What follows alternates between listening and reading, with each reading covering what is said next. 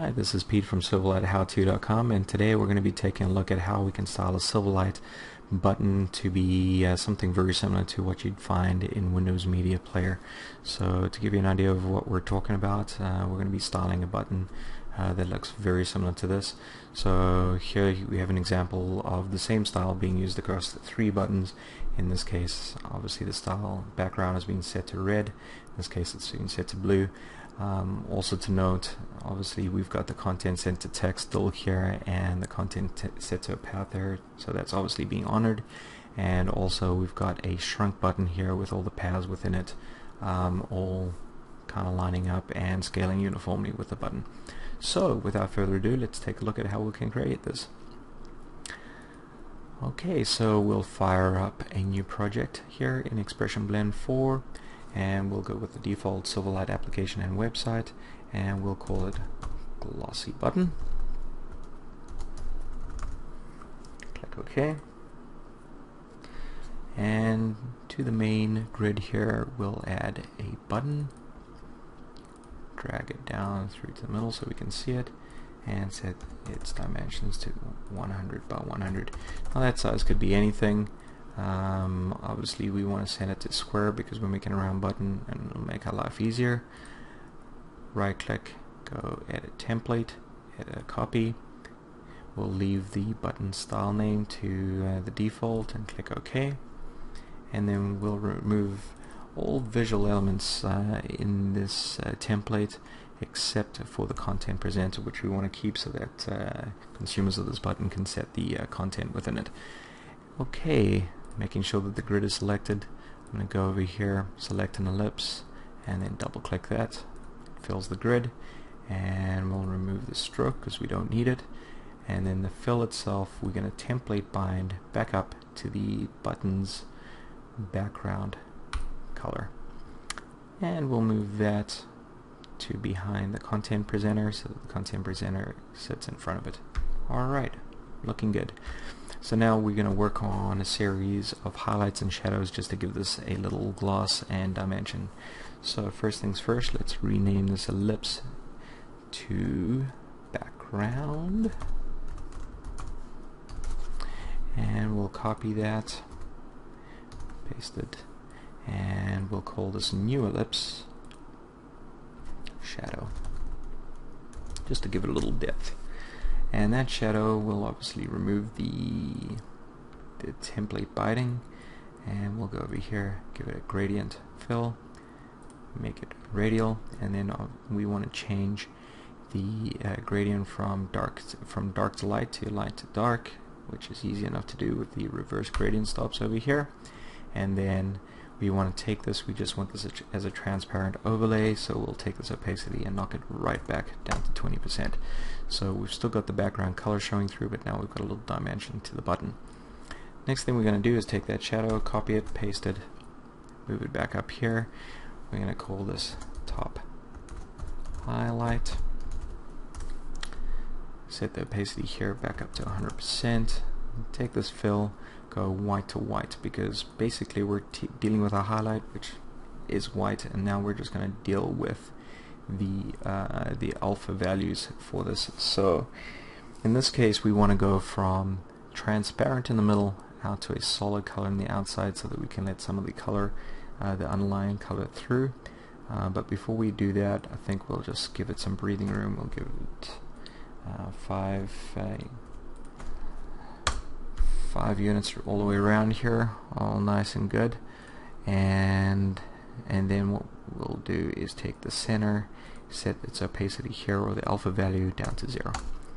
So we're letting the inside color shine through, and then we're blending all the way out to a solid white color on the outside. So what I'd like to do now is manipulate this path, this inner path here, to give us the shape of that top highlight. And in order to do that, I got to take this ellipse and convert that into an actual path. So under the object menu, path, and then convert to path. I'll go to my direct selection tool over here, grab the bottom node on this newly created path, that you can see it is a newly created path, and hold shift to constrain its up and down movement. to straight vertical, and I'm going to drag this all the way up to here to give us that top shape. Alright, cool. And then going over to the gradient tool, I'm going to take it, drag it down, and shape it back up to something that's more round like that. Okay, looking good.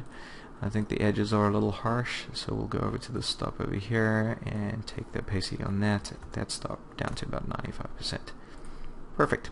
Cool. So the next thing we're going to work on then is the little highlight that you see down at the bottom. And the way we're going to do that, we could either set that ourselves to some sort of preset value, but I think what's more useful to the consumer of this button is to allow them to set the color. So what we'll do is hijack the border brush for the button itself, because we're not using that. There is no borders on this button, so we'll hijack that and allow the users to use that to set the bottom highlight color. You'll see what I mean now.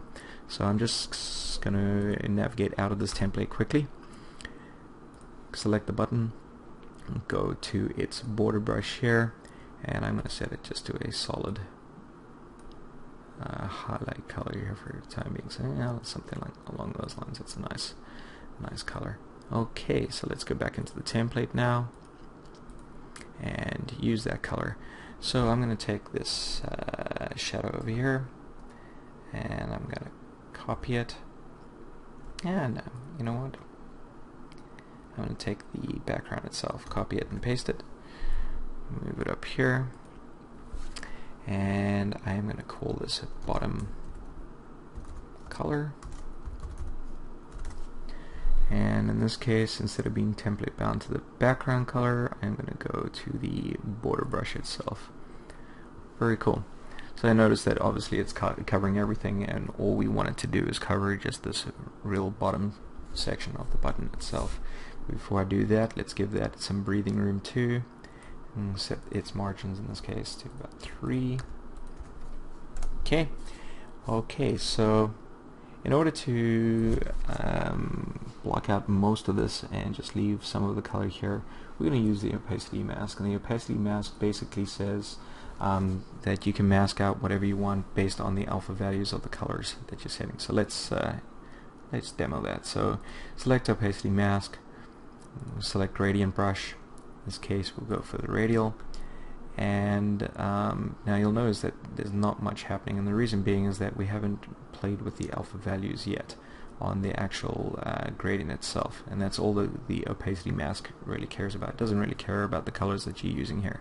So what we wanted to do is go from a nice solid color in the middle and fade out to nothing on the edges. So we're going to leave this stop as alpha value of 100%, and this stop will set it to 0.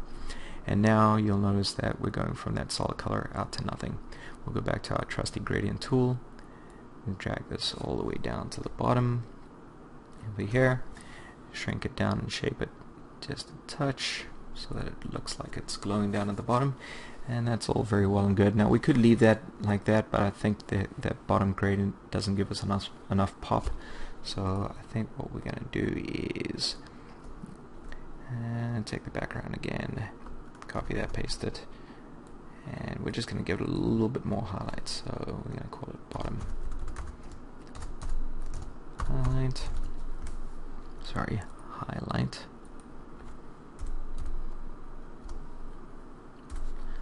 Okay, bottom highlight here. We're going to reset that fill, and we're going to go with a white to white, because it is, first of all, make sure that it's radial, and then we'll go white to white because it is a highlight, and we're going to go from solid again in the middle out to transparent on the edges. So leave this here to at 100%, and we're going to take this one and set the alpha value to 0. Cool. So you've got it going from solid out to transparent on the edge. Grab our gradient tool, drag that all the way down to the bottom, shape it. Now we don't want it covering up too much of the underlying color, so I'm going to take it, shrink it down a little bit, so we're still letting the underlying color shine through, but and in fact I think we'll set this down to about 95% so it's not as harsh. So we're still letting the underlying color shine through. We're bleeding all the way to the edge of this button, so what I'd like to do is select that and give it the same breathing room as I did with this bottom color ellipse, which I believe was 3 all around. And there you go. So there you have basically a glossy button that's nicely styled. I've moved back out of the template now. I'm back on the button, and yeah, there's one other thing I'd like to show here, which is a little gotcha, which could bite you when you go to scale the button. So I'm going to copy that, paste it, move the button over here, and I'm going to set its width and height now to 50 by 50, which you would think would keep everything right, but it doesn't. And this has hurt me before. And what's happening here is that the inner paths that we've created are all scaling individually, and they're not scaling as a unit. So as a result, you end up with something that looks like this instead of what we'd hope, which is just a mini version of the big button. Fortunately, that's fairly easy to fix. We'll go back into the template of the button, edit template, edit current, and we'll take all the paths that we've created, and we're going to right click and go group into Viewbox. Now this Viewbox here obviously comes native out of the box with Silverlight 4 as one of the containers that it supports. In Silverlight 3 and previous it exists, but in the Silverlight toolkit, so you'll have to download that and install it before you could do this. But anyway, let's group this into the Viewbox. There you go, grouped into the Viewbox, and you'll notice now all the paths are scaling uniformly within the button, which is exactly what we're looking for. Okay, so I think that's does it right now for this style. I think in the next video we'll take a look at proving out these styles, so basically setting some of the properties on these buttons, you know, playing with them, using them, seeing how we can use it on other buttons, and we'll also work on the rollover and pressed states for the button. So that's it for now. Thank you very much for watching. If you would like more Silverlight tips, tutorials, and resources, please visit us at silverlighthowto.com.